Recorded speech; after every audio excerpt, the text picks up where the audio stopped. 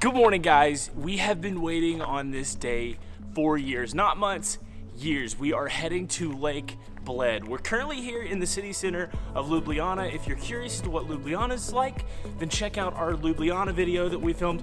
But first, watch this video of Lake Bled because I promise you, it's totally worth it. If you're unfamiliar with Lake Bled, it is a lake in the northern part of Slovenia nestled in the Julian Alps. And what makes it super unique is there's an island in the middle with a church on it, if you can see it behind me over there. Basically, it's one of the most beautiful places you could ever imagine, and I can't wait. But first, we have to get there. We're taking a local bus from here in Ljubljana up to Lake Bled that should take about an hour and 15 minutes-ish. We're doing that really early in the morning too. It's currently 6 in the morning in an effort to beat the crowds, get some really good drone shots. So let's go. So we got 2 tickets. It was €6.30 each. So like $12.60, not bad to take us an hour and 15 minutes-ish to Bled on the bus. There are 2 options that you can take. You can take the bus or you can take the train. I'll go more in depth in that once we get there because it's a little bit loud on the bus.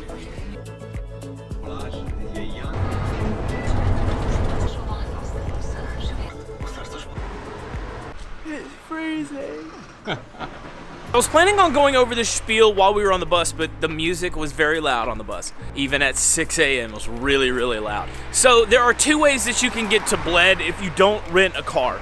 You can, one, take a bus, which is what we just did from Ljubljana, or you can take the train.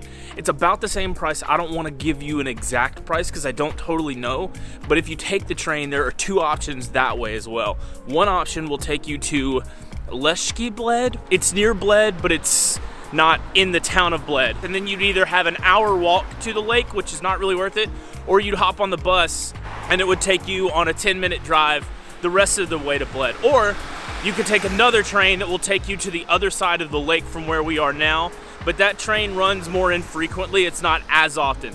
So those are your 2 options, either train or bus, or you can just rent a car. Hannah, look! Oh!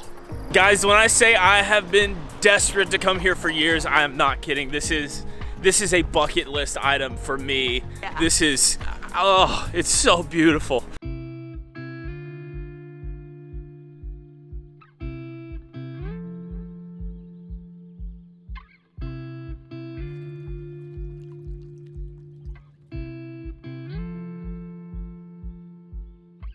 Also, we hit 2,000 subscribers the other day, and we cannot thank you enough for being so kind and supportive because it seriously means the world to us. Amazing.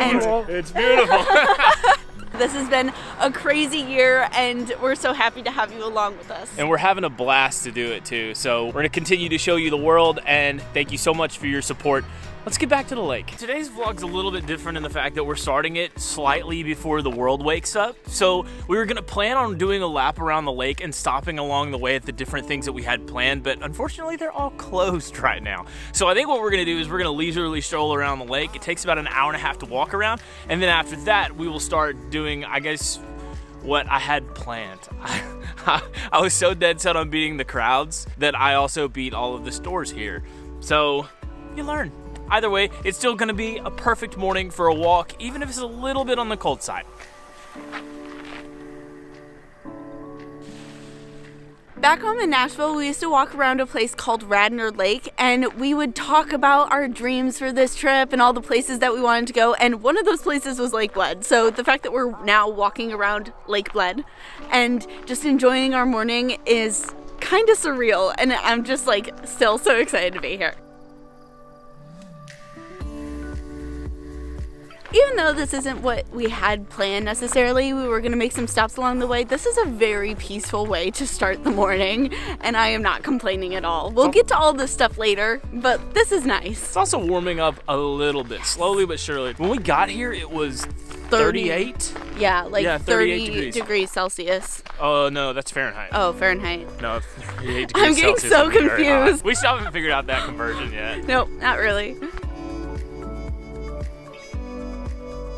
So anytime you see pictures of Lake Bled, you're gonna notice Bled Island. The centerpiece of Bled Island is the Church of the Mother of God, as well as the 99 steps that it takes to climb to the top. The church has origins dating back to the 1st century, but the current church as it's there now dates back to the mid-1600s. So Old by American standards, but pretty young relative to Europeans. So the first step was trying to find a way to get to Bled Island. You can take 3 different ways, I think, where you can hire somebody to row you out on a larger boat, which is what we're doing, or you can rent a paddle boat yourself, or you can kayak.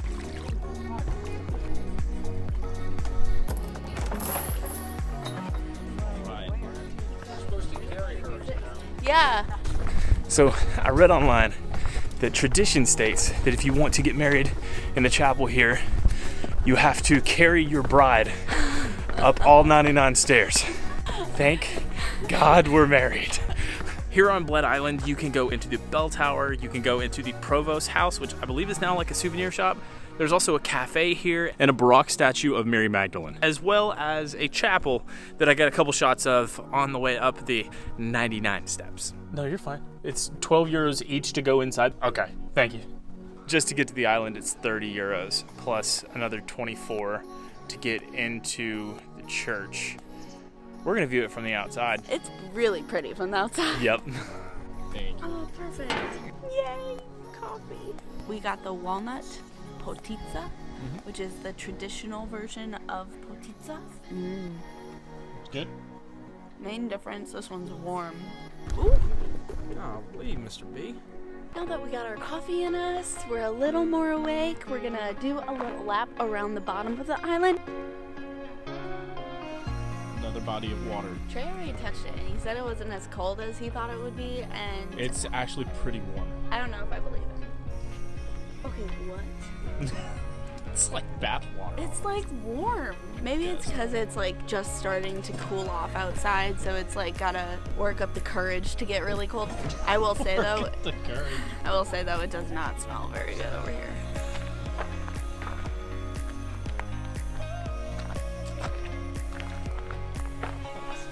Well, it's 10:25 and we were supposed to be back on the boat, but we're the only ones on the boat. And we were not the only ones on the boat when we came here. I am the captain now. So for weight distribution, I've been moved to the front center part of the boat. So this is the part where I lead the entire group in song.